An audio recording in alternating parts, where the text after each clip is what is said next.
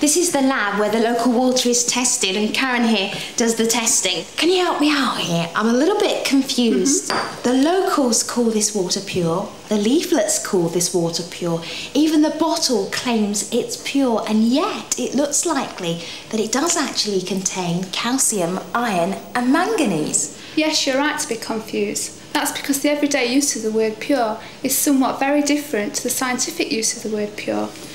This sample of water is actually a mixture of water and of those minerals that you mentioned earlier. And mixtures are never pure. That's because what they contain can vary.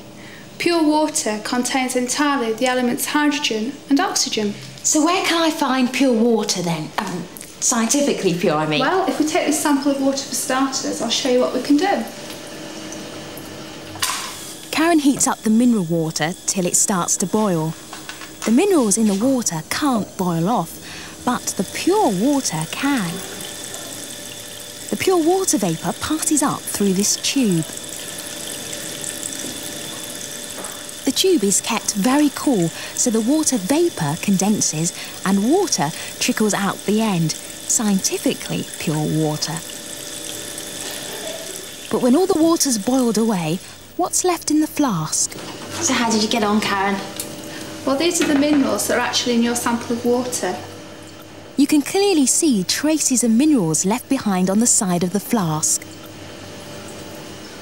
So scientifically, the mineral water is no more pure than my fizzy drinks. Indeed, they're mixtures too. But that is pure water. Yes, this is pure water.